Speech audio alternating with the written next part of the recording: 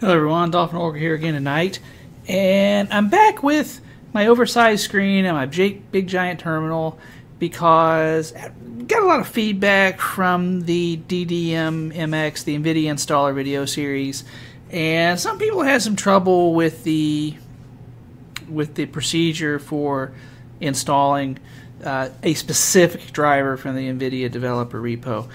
Part of that was my fault. Part of that was YouTube being stupid about formatting issues in the text.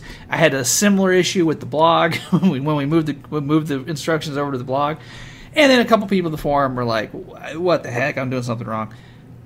So I decided to automate this process. So I took some time, went back, and added the feature directly to the tool. So as of 25.01.03, which should be hitting the repos anytime as of this recording, you should be able to do this procedure.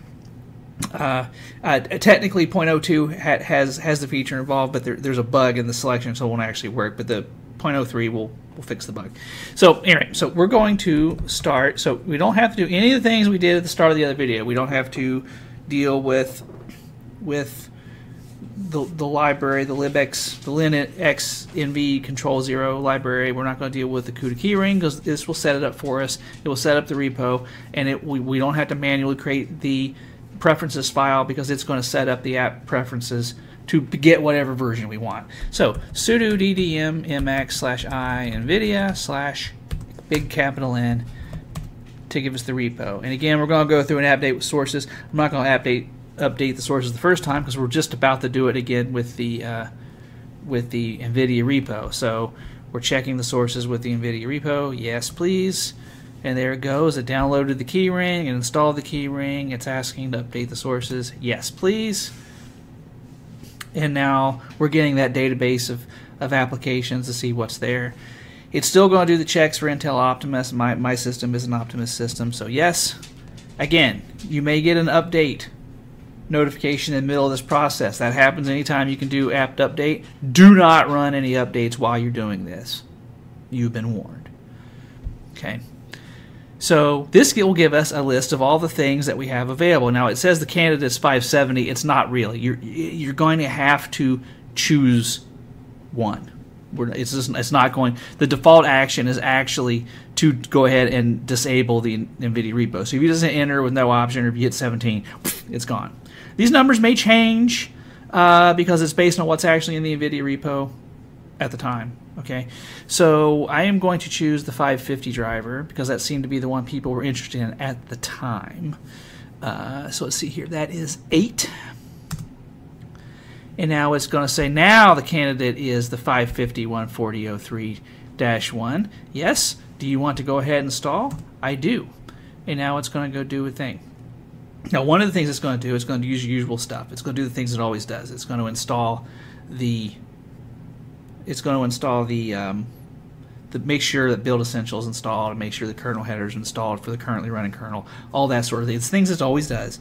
It's also going to try to establish which version of libx nv control 0 that you actually need to have, whether you need to download one or upload one. It's going to try to specify a version and try to keep that straight.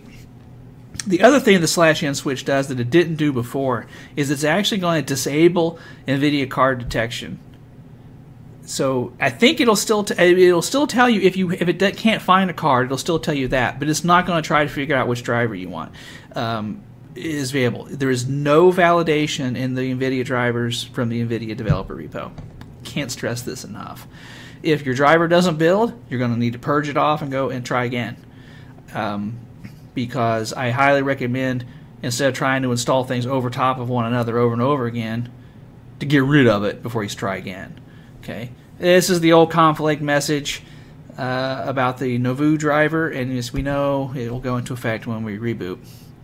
So here's the meat and potatoes again. It's going to build the drivers. This is nothing special. If it builds on your kernel, fine, you're going to be in good shape. If it doesn't build on your kernel, this is where it's going to fail. And it's not just the kernel you're running, it's any installed kernel. So if I have 612 running, which I do, and the 550 doesn't build on it, which I think it will, then if one of them fails, it's going to fail. I actually have quite a few kernels here. Apparently I have a 6.11 installed that I forgot about. So I'm not exactly sure what's going to happen here, but we're going to let it go.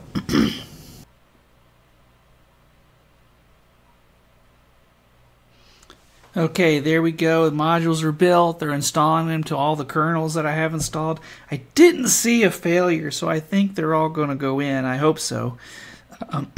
Usually this part, just the module is being copied into the directory for the various kernels. Yeah, looks like we're going to make it. So we're updating the init.rds. That might take a minute because apparently I have 5 kernels installed. Okay, after it's done installing, it's going to disable the developer repo. It's going to get rid of the CUDA keyring. Here's the CUDA keyring being removed. The information here for purging it off is still going to show up in your home folder, so it's there. And that's it. On my next reboot, those 550 drivers are going to be installed.